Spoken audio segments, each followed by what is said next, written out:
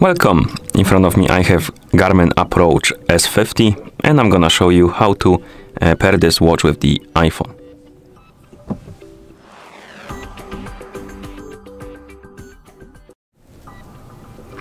Before we start, we can pair this watch with an iPhone in two ways. The first way is to do it through the setup process of the watch. So basically if the watch is brand new or it's been reset to the factory default settings.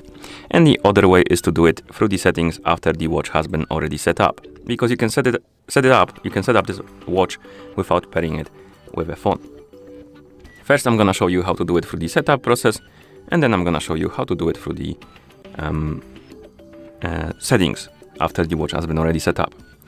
Okay, so let's continue. You will need to turn on your watch, and to do it you need to press and hold the upper button until you see the Garmin logo on the screen. Once you see the Garmin logo, you can release the button and wait until the watch is done booting up. And if your watch is brand new or it's been reset to the factory default settings, you will see this welcome message on the screen. You can tap on it and it will bring you to the list of languages. And here you can scroll through the list by swiping up and down. Now, find the language you would like to use on your watch and then tap on it to select it. After you select the language, you will see the message asking if you want to pair your watch with a phone. We want to do that, so tap on the check mark. Come on. Okay, and the watch will enter the pairing mode. That's how it looks like. Basically, you have a QR code, which means that the watch is available for connection. Okay, and now we can open the App Store on our iPhone. Basically, we need to download the application to pair the devices together. So make sure you have the internet connection and Bluetooth enabled. Then open the App Store, of course. In the App Store, tap on Search. Then tap on the search bar and type in Garmin Golf. And tap on Search. And on the search results, you should see this app, Garmin Golf, with this icon. Tap on the app, tap on the Get button to download and install the application, and then wait until the application is done installing.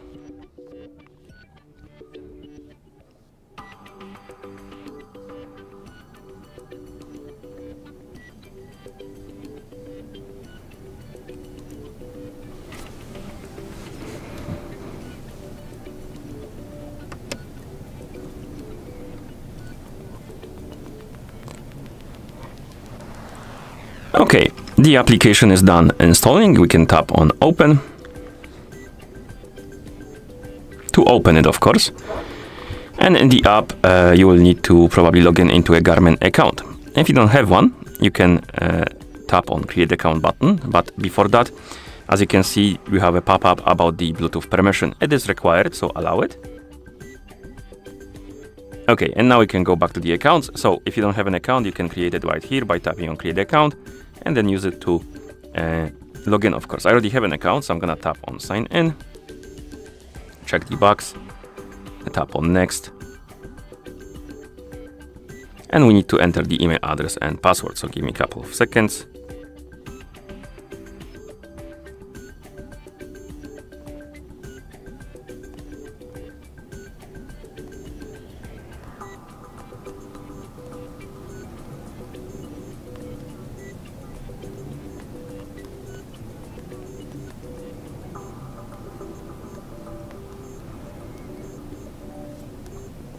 Okay, and then we can tap on Next to log in. As you can see, the watch left the pairing mode, so we're gonna tap on the check mark again to re-enter it. If you see this pop up about the location, you can allow it or deny it. I'm just gonna allow it. And now we have more pop-ups about the activity, so you can allow it or deny it. Something else? For now, not. So we can tap on profile icon right here. Then tap on My Devices. And then we can tap on Add Device. Find the Approach S50 on the list of devices, tap on it, tap on Start. It will start searching for the nearby devices. It should detect your watch. If it's in the pairing mode, tap on Connect it. Here tap on Pair. As you can see, we have more pop-ups about the permissions. This is for the notifications. So basically, if you want to receive the notifications from your iPhone on your watch, you need to allow it. If you don't care, you can keep it denied. Next, we have the calendar access. This is useful if you want to see the pop-ups about the events on your calendar, on your watch. Again, we have the notification permission, calendar. You can allow it or deny it. And once you're done with the permissions, you should see this page. Tap on next.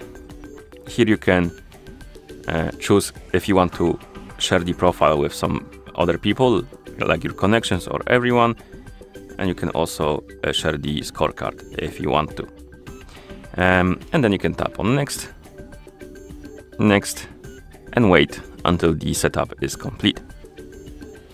Once it says right here finish, you can tap on it, and the watch should be right here on the list of my devices.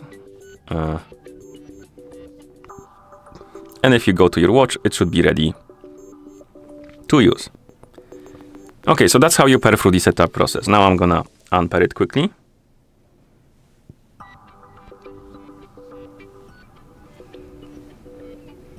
Okay. Why is it still here? That's weird. Let's go to settings. Also remove it from there. Okay. Bluetooth. And forget. Okay. And let's say you have a watch already set up and you want to pair it with a phone. Of course, you will need to download the Garmin Golf application, but once you download it, install it, and you log in, you can go to your watch, press and hold the upper button to open the menu. Then you can tap on the settings icon. In settings, you can scroll down and look for the connectivity, and then tap on phone. And here you need to tap on pair phone. And the watch will enter the pairing mode, and then you can open the app, of course, tap on profile icon, tap on my devices, tap on add device, select the Approach S50. It should detect your watch, and you can tap on start and basically go through the setup process like we did before.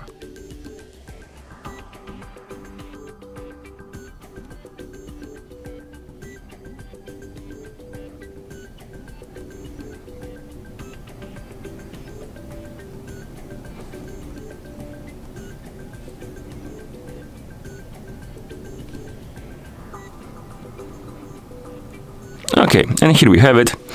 It says connected, so our watch is paired with a phone, and that's how you pair it through the settings. Okay, thank you for watching. If you found this video helpful, please consider subscribing to our channel and leaving a like on the video.